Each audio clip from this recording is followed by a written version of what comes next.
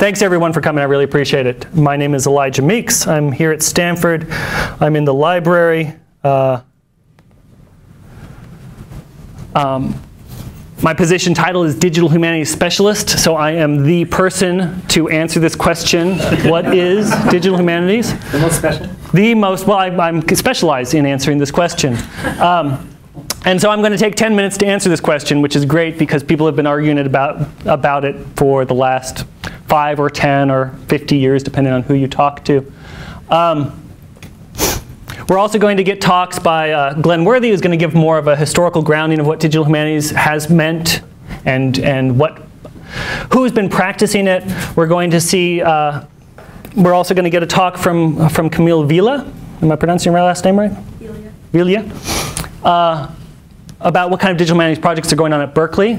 We're all going to get a couple of presenters, Jason Sundram and Andrew. And just Andrew, who are going to present on Haydn, and Alicia Leo, who's going to present more on, what would you call it, cultural criticism, social commentary? Yeah, let's go with social commentary. Right, I've got my own name for it that we'll see in a Venn diagram. Probably a worse name. That's good. So, to get started and answer this question of what is the digital humanities or what is digital humanities, first of all, I'm going to give an answer. I'm going to give maybe a couple of answers. And these are contested answers, so I want that to be clear from the very start. One of my favorite answers is this one, bringing computational methods to bear on traditional humanities scholarship. And that sounds really good. We use GIS, which is spatial analysis. We use network analysis, text analysis, or natural language processing to study philosophy and literature and the classics. And that sounds like a really clean and glib definition. It also is amenable to another clean and glib definition. We use tools that were developed to do things like drop bombs and find oil and spy on you. And we use them to study literature. We use them to spy on Voltaire and to figure out the shape of Poland in the 17th century, and otherwise study philosophy, history, literature, and the classics. And that is very much what I do here at Stanford for the most part, is use computational methods in the exploration of traditional humanities scholarship. So network analysis, this is network analysis. This is a screenshot from Gephi, where we're looking at the 30,000 people who make up Kindred Britain, one of the projects I've worked on. A transportation network model of the Roman world. We called it Orbis. It's interactive, and it's been sometimes called the Google Maps of the Roman Empire, which ignores some of the really cool stuff that it does that Google Maps can't do. Again, network analysis, a small project I did to study TV tropes and the shape of TV tropes and how different works in TV tropes are connected to each other by shared tropes, they refer to them as.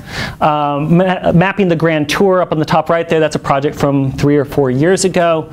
Another project looking at species biodiversity databases as literature and trying to examine how scientists write entries in species biodiversity databases. So very much computational methods brought to bear on traditional humanities questions.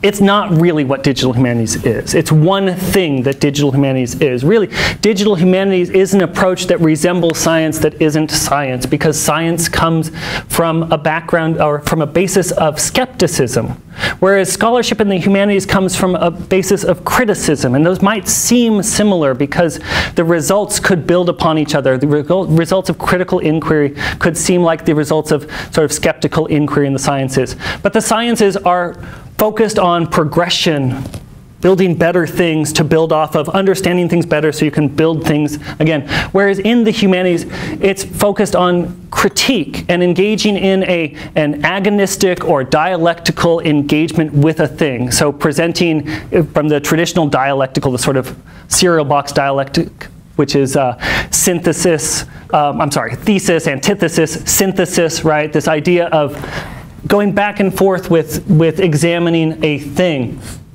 And I think that it's this idea of critical inquiry that is what defines digital humanities. And so it's critical inquiry brought to bear on things that we think of as modern digital things.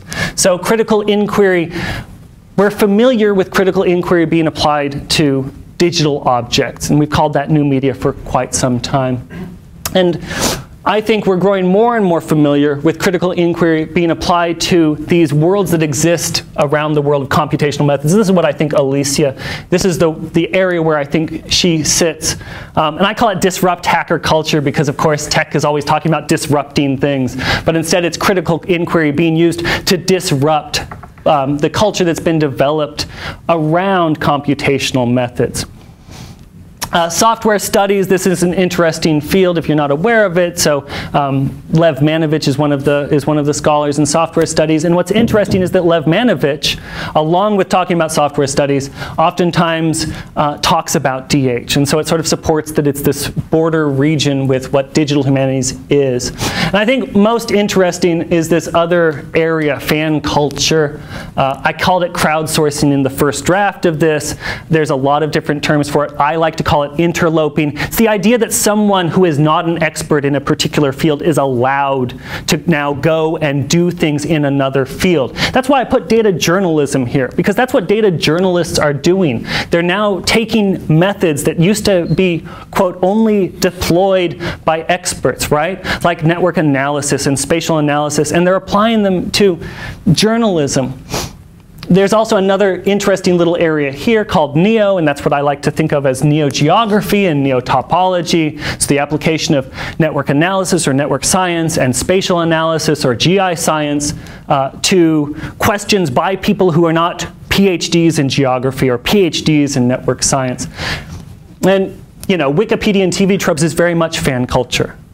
Right? TV tropes, obviously, a bunch of people who are fans of everything, apparently, including Gilgamesh and Buffy the Vampire Slayer, all relating them to each other by shared tropes. But Wikipedia also, fans of this sort of old 1950s sense of knowledge that maybe we can put together an encyclopedia that finally explains everything that everyone can agree on.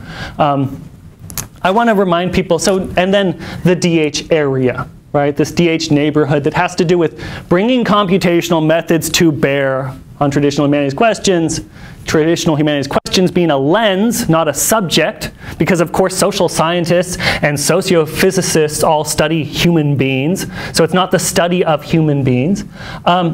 But I want to remind you that Venn diagrams are not the best method for explaining information. So when you look at this Venn diagram, the previous Venn diagram, even though I neatly organized it so that it was the intersection of various things and you can see these nice neighborhoods, remember the things that are missing. Right? Take that critical eye toward it.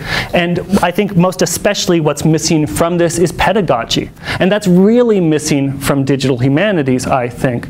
We see a lot of disruption in the academy as far as pedagogy and learning technology goes. We see very little overlap between digital humanities and learning technology and pedagogy, or MOOCs or hybrid classrooms or any of these other advances, or like I said, I used the word disruption, I shouldn't have. In pedagogy. So even though it's very easy to arrange something and make it look like it's the right arrangement of things, the many people in this room who have experience with data visualization know that this is problematic. It's the knowledge that this is problematic and that this is an offering and not an answer, I think, that defines humanities scholarship and the sort of what digital scholarship involving this humanities lens is, roughly speaking, what digital humanities is. And if I had my druthers, I'd start painting DH on a lot of these different things. And that's why I think it makes sense that Alicia is here talking about something that some people think isn't part of digital humanities. And a lot of people who are, quote, doing digital humanities are talking about those same things.